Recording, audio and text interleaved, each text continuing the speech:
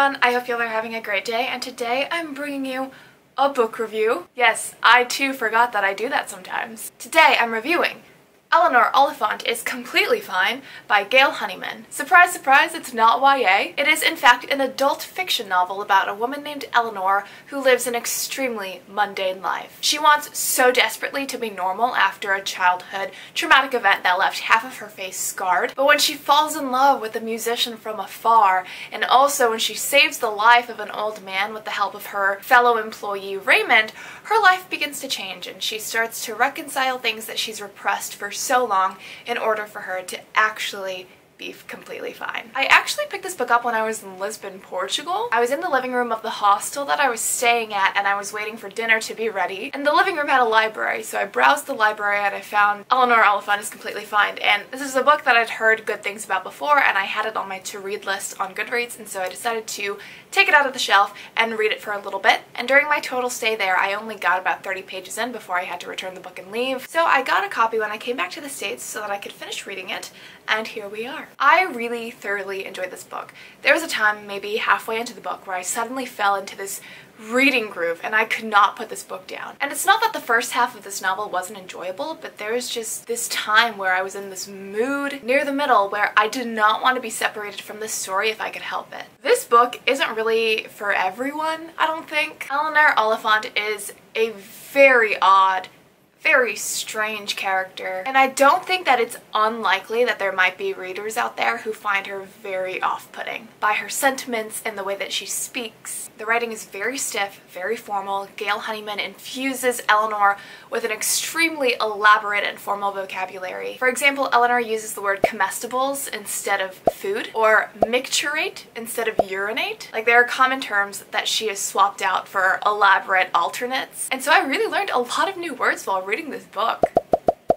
Eleanor is extremely socially awkward due to her lack of human-on-human interaction, and so it does take some getting used to the tone and to her mindset. At first it might turn a reader off like it did to me because sometimes she is offensive, but then you understand that she never really learned these sets of rules, at least not in a social learning environment, but you do get to see her growth as the novel goes on. And once you get used to it, once you get used to her, Eleanor is actually really funny. I want to read you a few funny passages so that you can get a sense of the humor, see whether you jive with it or not. In primary school, sports day was the one day of the year when the less academically gifted students could triumph, winning prizes for jumping fastest in a sack or running from point A to point B more quickly than their classmates.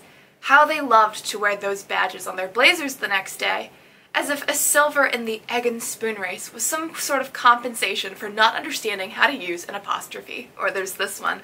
"I thought I'd found the perfect person for me," he said, staring at the back of the garden. "Didn't work out, though."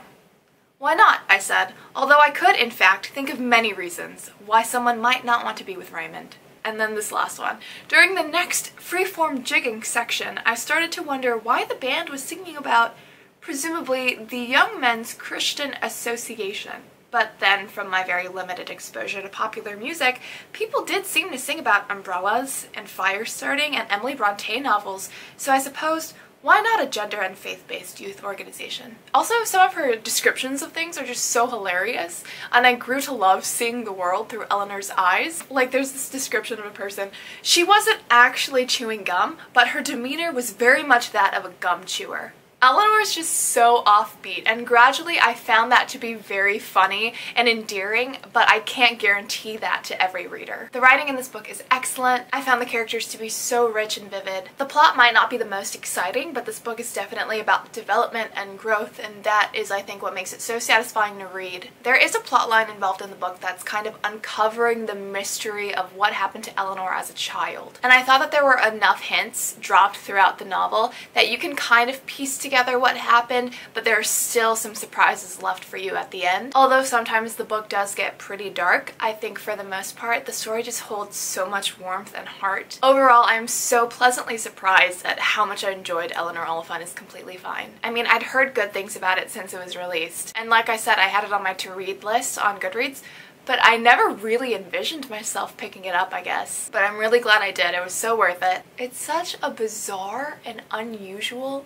but excellent book, And it's impressive, especially considering it's the debut novel of the author, and I'm so keen to see what else Gail Honeyman has cooking up in the future. Now I'm going to go into a quick spoiler section for Eleanor Oliphant. It's completely fine, so if you haven't read this book and you don't wish to be spoiled, I'd advise leaving in 3, 2, 1.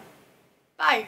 Okie dokie, I just want to talk about a quick couple of things. First being the mystery of what happened to Eleanor as a child. So you quickly gather the fact that she was in a fire and that's why she has burn scars on her face. And as the book goes on, you learn that she doesn't have siblings now, but that she used to have a sister, and you kind of piece together that her sister died in the fire. But what still shocked me at the end was that her mother was dead the entire time. I guess I never even considered that to be a possibility. The phone calls were written in a way that just felt so real, you know, because the mother would address other people supposedly in the environment or the institution that she was in. And she'd be like talking to other people, and she'd talk about the fact that they chose to watch the same movie every week. And so those details made it feel like it was real, and it never occurred to me that Eleanor could be imagining these phone calls with her dead mother. The section where Eleanor is dangerously intoxicated and on the verge of suicide was such a dark time, and it was actually really scary to read. I was reading it late at night in the dark, and it was honestly so much more terrifying to me than a typical horror story would be. Like, I felt so relieved when Raymond came in and rescued her. Raymond is such an angel. I loved him so much. He's an incredible person. Which brings me to Raymond and Eleanor's relationship. I loved how it was a beautiful platonic relationship between a man and a woman, but then as the novel went on, I was like, oh wait, is this turning romantic? Like, Eleanor would really enjoy whenever Raymond would put a hand on her, or she would really like when he embraced her, and she would get jealous when she saw him and Laura together. So I was like, maybe Eleanor is developing a genuine crush on him. I'm not sure if that's the direction Gail Honeyman intended to direct them towards beyond the end of the novel. I don't know, I loved their platonic relationship so much, but I guess I wouldn't be that mad if it turned romantic eventually. I don't know, what are your thoughts? Do you think Gail Honeyman was hinting that they were going to be an item later on in the road, or are they just friends? And yeah, I think those are the only spoilery things that I wanted to mention. I really enjoyed this book, y'all. It was really quirky, and I usually hate the word quirky. I think it's very irritating, and it always reminds me of Zooey Deschanel, whom I do not enjoy. But this book was quirky in a heartwarming way. I'm very glad I chose to read it. If you've read this book, please let me know your thoughts on it. I would love to hear them. Thanks so much for watching. I hope you'll have a fantastic day and happy reading. Bye!